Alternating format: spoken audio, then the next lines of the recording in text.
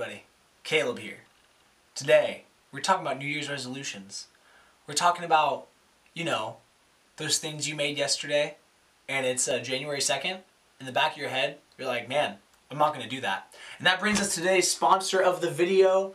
We are sponsored today by gym memberships. You see, gym memberships, they're this amazing thing that for January 1st through probably February 2nd, if they're lucky, you've signed up for. You're fully committed to. They're pushing those ads really well. They're saying no sign-up fees, low monthly payments, and all they want is for you to pay for 6 months because they know you ain't coming back. So today's video is sponsored by gym memberships, the things that don't pay off for you and still do not pay me. So thank you guys so much for checking this out. And we are talking about New Year's resolutions though. We're talking about what you are doing. Now, for myself, I'm usually not a New Year's resolution guy. I've tried before. Me and my wife last year were like, we're going to wake up every morning at 6:30 and go work out. And you know what? For 2 weeks, I felt fit. But you know what? After 2 weeks, I felt tired. So I stopped doing it, and my wife still was going to the gym. She started going later in the day, all this stuff. We just weren't working out as much together, but we made a resolution. We didn't stick to it. For me, personally, what I usually do is me and my wife will usually have a time in the year where we'll kind of set aside maybe like a 21-day period to do some form of spiritual discipline, like fasting, whether it's, usually when I talk about fasting, I almost always mean it to relate with food. So it might be fasting, it might be abstaining from like TV, from choosing not to use social media, stuff like that. So we try to do something like that. And that's kind of, I think, our version of New Year's resolutions. But man, New Year's resolutions are so weird to me because you make on January 1st, you're like, man, this is the day. It's gonna boost me into something new. I'm gonna be vegetarian, vegan, I'm going to start planting trees every single day. I'm going to donate half of my money every single month. And then you get a day in and you're like, holy cow, this is so difficult. I can't do this.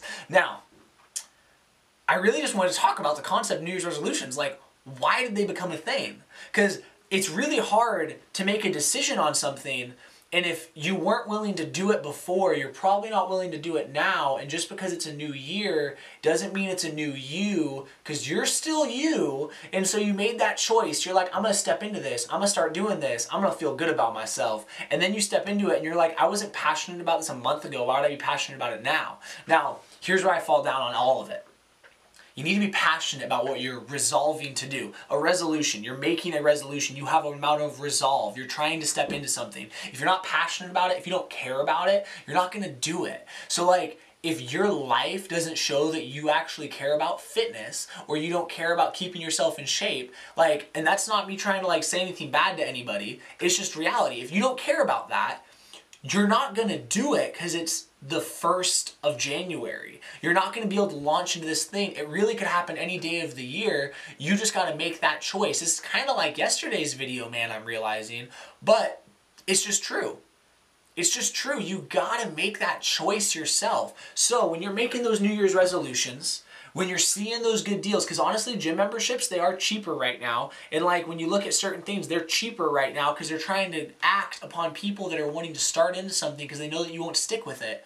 Well, if you're able to resolve to do it, man, do it. Go buy all that Nike gear that you really wanted and go get to the gym. I honestly keep thinking of gym ones. That's the only reason I'm belaboring that. But you want to read a book every single day, something like that every single month, week, I don't know. But you're wanting to read every day. You go and you end up buying some books. Just get resolved about it. Actually make a resolution and stick to it.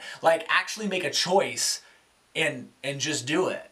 And so that's all I had to say on that. Resolutions are kind of funny because they're not actually revolved around passion. They're revolved around cultural assumptions on what you should do at the start of the year. That's just my thought. But right now, comment down below your New Year's resolutions. What are you guys doing? Maybe for some of you, instead of having a resolution, you pick a word for the year. I actually think that's super beneficial. When you look at something, you say, hey, I want to have a word that kind of defines my year. It's a lot easier to have that be something you're doing and trying to live by. And so figure that out. What's your resolutions? Comment them down below.